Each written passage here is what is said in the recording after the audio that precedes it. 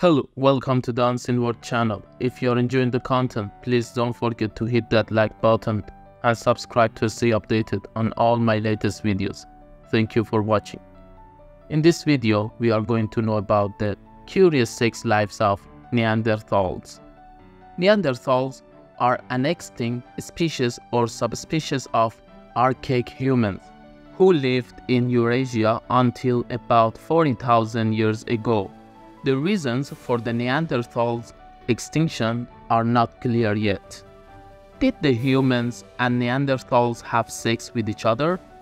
The white Neanderthals had penises of the same size as modern men. This was confirmed by comparing Neanderthals and human genomes. It may sound comforting to a modern guy, but it also suggests another possibility. Neanderthals and our ancestors had sexual relations with each other. After all, their bodies were compatible. Neanderthals had sex with humans. Our ancestors didn't date, they raped each other.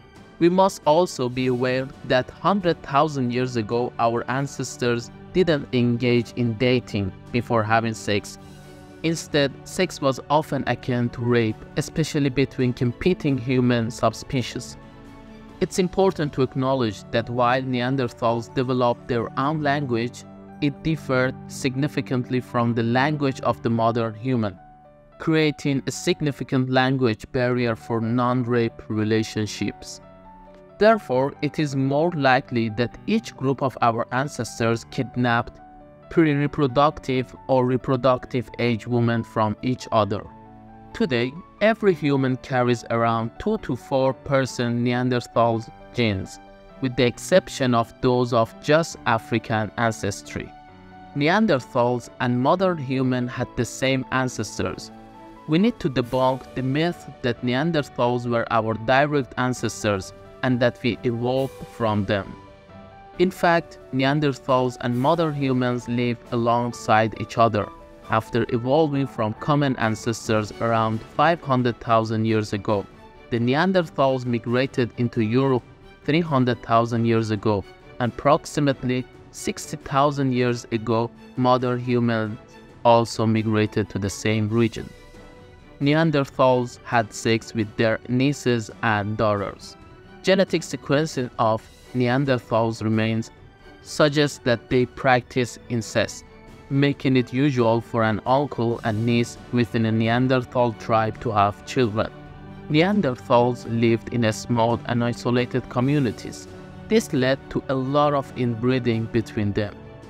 However, as the European royal families suffering from hemophilia could attest, inbreeding is detrimental as it prevents the elimination of harmful genes.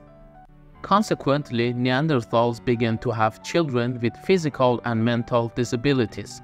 The research from 2016 suggests that Neanderthals had at least 40% lower fitness on average compared to humans because of inbreeding.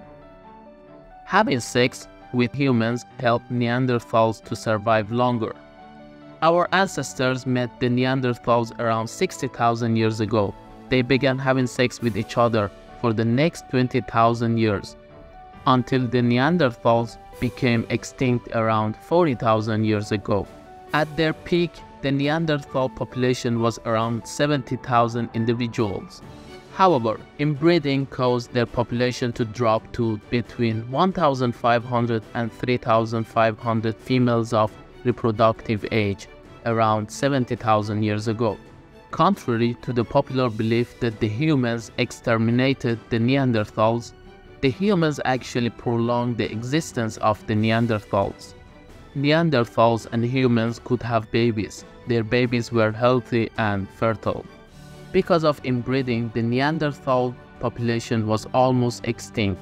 Upon the first contact with our ancestors, the arrival of humans actually helped Neanderthals survive for at least 20,000 years.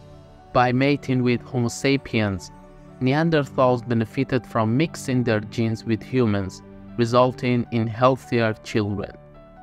Interestingly, in the past, having random sex with strangers was practiced by many isolated societies, such as Eskimos in Greenland or Tibetans, in order to avoid inbreeding.